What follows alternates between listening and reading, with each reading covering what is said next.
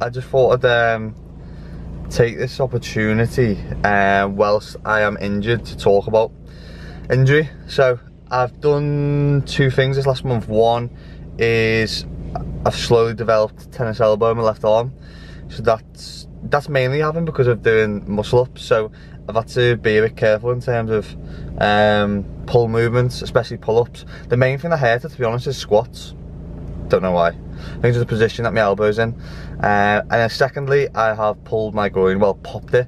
I was on a leg press, and usually I use a tennis ball between my legs so it takes the pressure off the hip and the knees, because the legs are forced look close together and you're forced to put the pressure on the central point and on the outside sweep of the quad a lot more rather than the joints.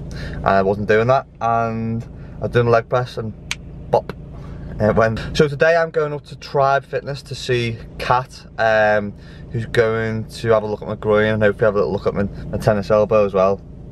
And then what I'm also going to include within this video is two workouts that I've done this week, which have sort of worked around the injury. So just because you're injured doesn't mean you can't do a few bits as well. Just obviously depends on how severe the injury is. So for me, I did a leg workout yesterday which was quite light. I'll pop that at the end of this clip just so you can have a little look at something. So if you've got like a groin injury or a little niggle or something like that of impact, where you've got a bad knee or bad hip or anything like that, where you're looking to keep the impact off the joints, then have a little look at the workout and have a go of it. It's only short and sweet.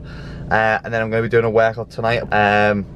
So yeah, have a look at that, and as well, and then I'll probably be doing some mobility work and foam rolling to try and sort of ease up the area of what I've already been doing, then what Kat will probably give as well. So I'll run through that sequence of the sessions throughout the day, and I'll keep you posted a little bit later. So ideally what you want is knee to hip should be either parallel or ideally drop.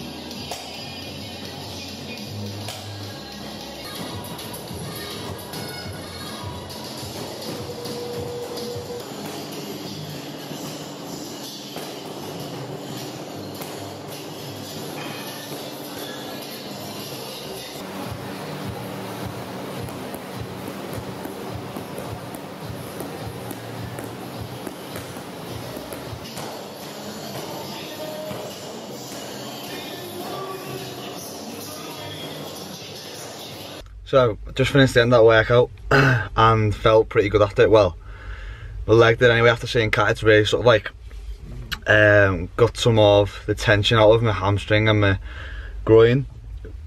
So I was even able to do some like the deadlift stuff, the plyometric jumps and the sled, the bike, stuff like that. So groin's feeling fairly good at the moment. The only thing I haven't done, which usually sets it off, is squats. So I left them. Although I've got some tape on my arm as well, just to take that tension away from where I've got a sort of golfer's elbow at the moment. But overall, a decent workout, and it didn't put too much stress, surprisingly, on my groin. So it just shows like sort of looking after yourself a little bit, going every now and again, which I probably don't do enough of, to get some treatment or massage and do some mobility work, which I missed off the start of my workout, but which I will throw on the page at some point.